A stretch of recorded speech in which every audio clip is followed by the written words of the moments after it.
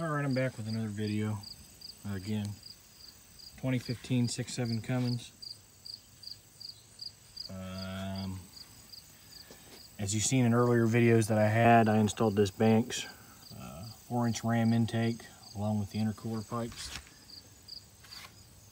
Intercooler pipes that you can't see. There you go, there's one you can see. So everything powder coated Chevy orange. I also, at the time, I'd ordered this Wehrli custom fab upper radiator hose, and then also had it powder coated to Chevy orange.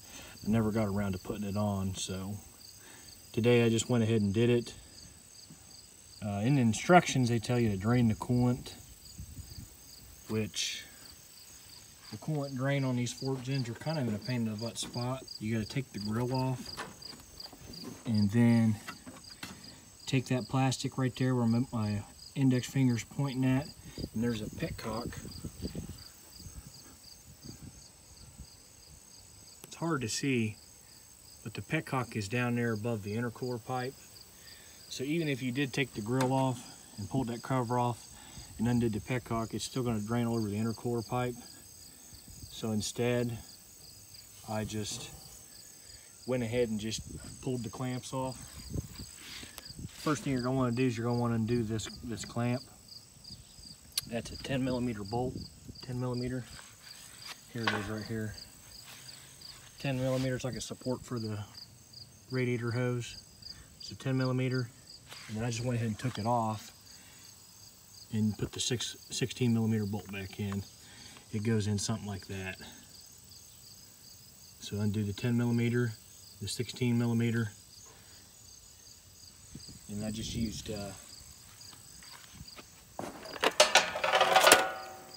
channel locks to undo the clamps.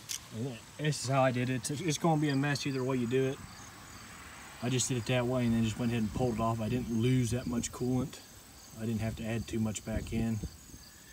But of course, I tried to put cardboard on the ground to kind of soak up most of the mess. But either way, you can do it this way like I did, just pull the hose off and work fast, or drain the entire radiator as per the instructions.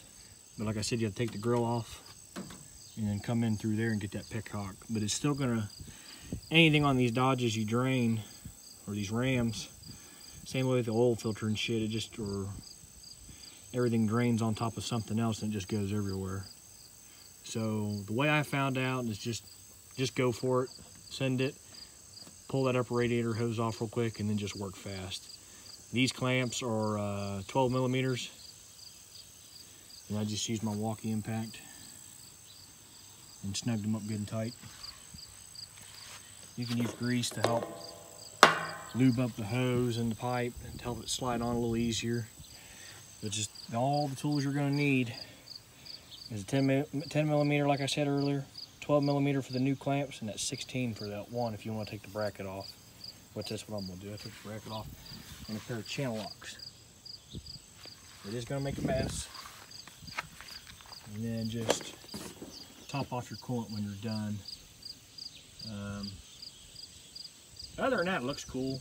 That's just about all it really is. I mean, I guess you don't have to worry about the hose collapsing or this and that, but all it is a aesthetic looking thing. I know it was well over $100. I can't remember exactly what it was. I mean, I bought this stuff over a year ago, but just trying to keep the theme of the Chevy orange stuff on this truck. Next thing I want to do is probably do the fuel filter delete. And then I got an AirDog 165 and a bean sump that I'm going to put on this thing. Hopefully tomorrow. I did do the cat filter. The cat filter, what you might call it. I can go underneath there and show you. It's a pain in the butt to see. You might be able to see it from back here. I just cut the grass. I don't want to crawl over the ground.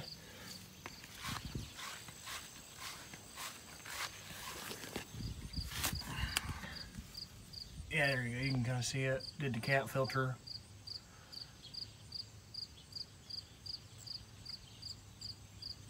And just swapped it with a ball one. So then I'll delete the fuel filter on the engine, and then we'll install the bean sump and air dog 165.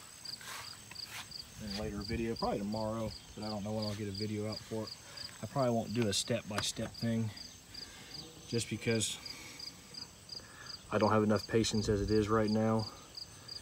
I don't really feel like working on this stuff, but I've been averaging 50 to 55, 60 hours a week, and I just now burning my last week of vacation. So trying to get some stuff done.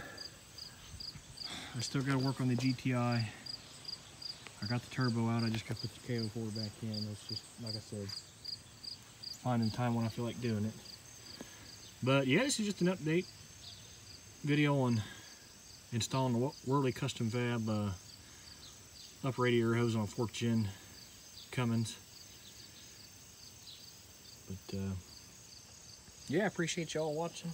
And if you got any questions, comment, I'll try to help you answer. Coolant you need, that's the type of coolant you need for this truck. But yeah, I think that's it. All right, y'all, I'll talk to you later.